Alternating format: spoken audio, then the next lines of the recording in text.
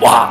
Hey, what's up you guys? I know it's been a while since I've made a vlog, but I'm not trying to be on a specific schedule given that it is college, so it is what it is. Try to post videos when I can. So, here's my recent update. Not like anyone cares, but here we go. I've had a very interesting week. So our college had a service day, basically where we are able to kind of give back to the community. So here's how that day went. Our schedule was a little bit different, and I went to my swap, which is basically a student work program. So I'm like cleaning pots and whatever in the kitchen. And so I get done with that, I get ready to leave, and I see that my group has left.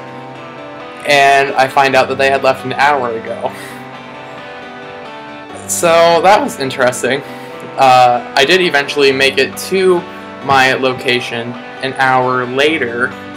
It takes a while to get there, and there was confusion with me driving there. I'm not going to get into that. So I arrived there an hour later, and so by the time I get there, I only get to help work for like half an hour. So instead, I took pictures for yearbook. Yeah, that's my life. Awesome. So I felt kind of bad about that, but it is what it is. I couldn't do anything about it. Also this week, I had my first college concert, if you will.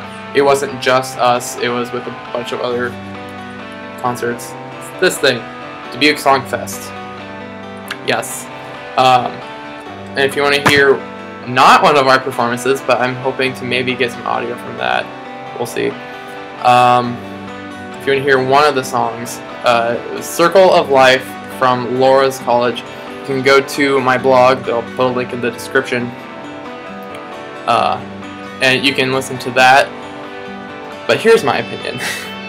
It was an okay rendition, but it wasn't my favorite though. It was okay, but not great. I think part of it was because there's so much hype for it at this concert, and so it's not the best rendition.